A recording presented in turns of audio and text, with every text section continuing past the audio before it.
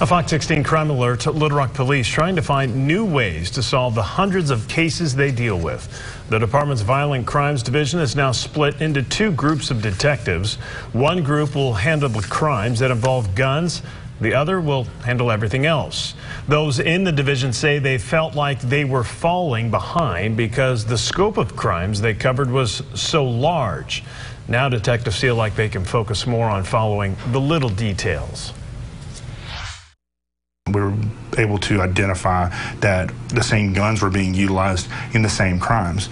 We were also able to realize that the percentage of shooters we had in the city were smaller than we thought as well.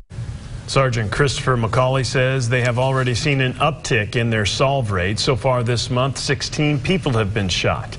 The new unit has solved 7 of the cases and have active warrants or major leads on the others.